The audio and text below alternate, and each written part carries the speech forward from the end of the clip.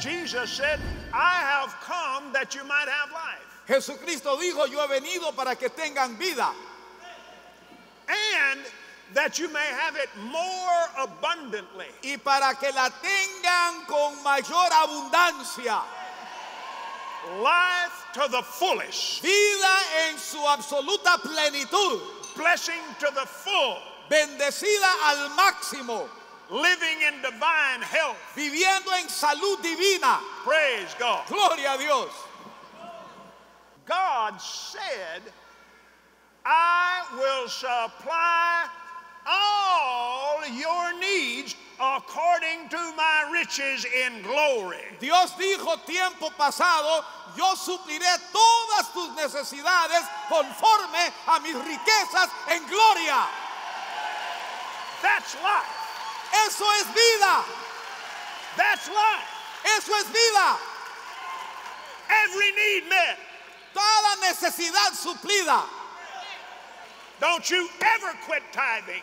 Nunca dejes de diezmar. Never.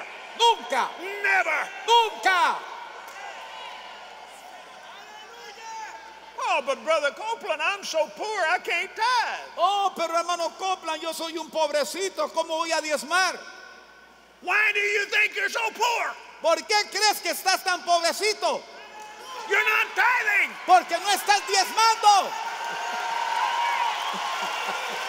Aleluya.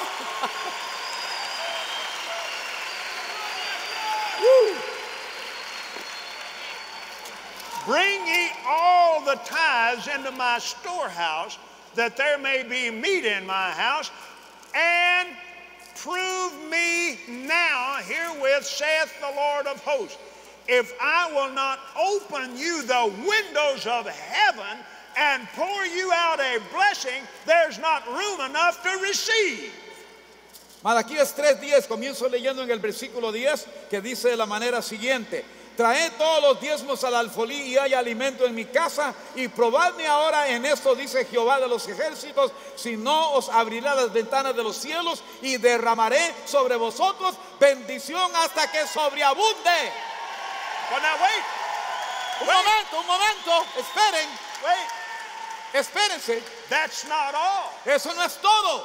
He said, prove me in this. Pero dice, probadme en esto. I will open the windows of heaven. Que abriré las ventanas de los cielos. I will pour out blessing. Y derramaré bendición. I place before you blessing. Coloco delante de ti bendiciones. Choose blessing. Escoge bendición.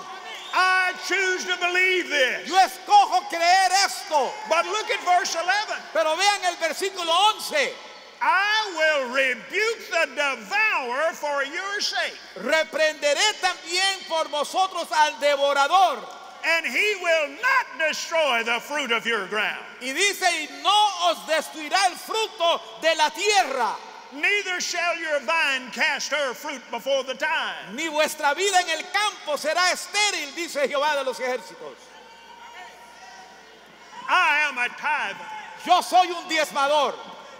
Gloria and I made the decision to tithe when we did not have anything. Gloria y yo tomamos la decisión de diezmar cuando no teníamos absolutamente nada.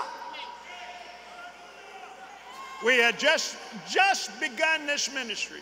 Habíamos recién de haber comenzado este ministerio. I was still in school. Yo todavía estaba estudiando en la escuela. We went before God. Fuimos delante de Dios. And we took communion. Y tomamos la Santa Cena juntos. And we said, Father, this is your word. Y dijimos, Padre, esta es tu palabra. I choose to obey this word. Yo escojo obedecer esta tu palabra. If we're down to the very last dollar, si tenemos tan solo $1 que nos queda, it's yours. Es tuyo, Señor. I'll never spend my last dollar. Nunca gastaré mi último dólar en mí mismo. If I only have $20 left to my name, si solamente me quedaran $20, I am not going to spend it. No lo voy a gastar. I'm going to sow it. Lo voy a sembrar. I'm going to give it to God. Lo voy a dar a Dios.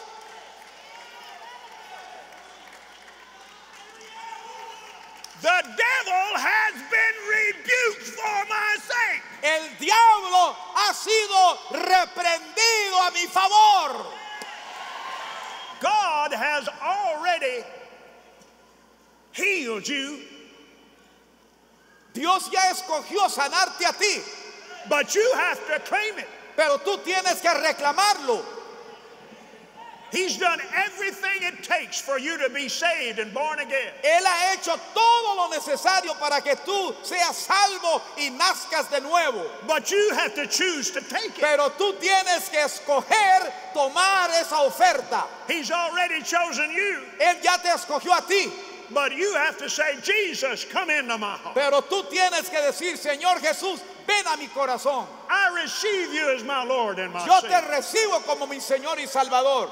Jesus, come into my body. Jesús, entra a mi cuerpo. I receive you as my healer. Te recibo como mi sanador. Jesus, come into my finances. Jesús, quiero que entres en mis finanzas. I receive you as my business partner. Yo te recibo como mi socio de negocios. You're the head of my ministry. Tú eres la cabeza de mi ministerio. I receive your anointing. Recibo tu unción. He's done it. Now you take it. Él ya lo hizo. Tú tienes que tomarlo por fe. Hallelujah. Aleluya. Did you get anything out of this tonight? ¿Aprendieron algo de esta enseñanza esta noche? Well, stand on your feet. Pues alaben al Señor, pónganse de pie. Now give the Lord great praise and honor and glory. Alaben al Señor grandemente Give y him praise. honrenle con la alabanza. Hallelujah.